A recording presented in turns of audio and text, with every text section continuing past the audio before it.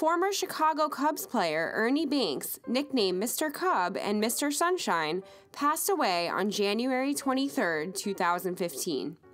In honor of the Cubs Hall of Famer, a 7-foot monument will stand in Daley Plaza until Saturday.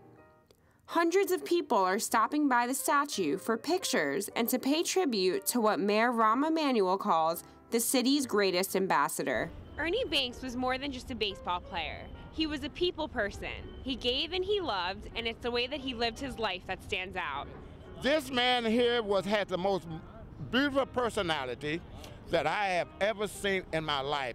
And I am known for Mr. Personality. Being nice is a beautiful thing, and I wish the whole world would have that personality that Ernie had.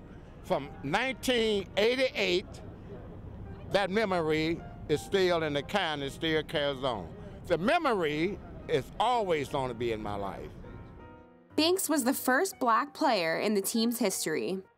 Born and raised in Dallas, he truly loved the game of baseball. But I remember Ernie Banks when I was a child in Dallas, Texas. We lived right next door to his sister, and I've been telling people all my life that I played ball with Ernie Banks. Mr. Cub was not only known for his 2 consecutive Most Valuable Player awards, he was known for his great attitude and his approach to life. Well, I think one thing that we can take away is that no matter what your station in life, if you're determined, you can make it. We're proud of what he's accomplished, and we just pray God that the youth of today will have that type of determination to make it no matter what. The statue of Banks was unveiled at Wrigley Field in 2008.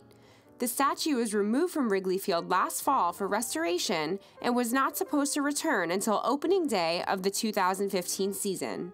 The statue was brought to Daley Plaza to celebrate Mr. Cub's life. Ernie Banks taught us some of the rudiments of playing baseball, and it was a real special privilege to have that connection. I'm so sorry to learn that he's died, but he's lived a great life and made a lot of history for us. Hey, hey, holy mackerel, no doubt about it, the Cubs are on their way. Hey, hey!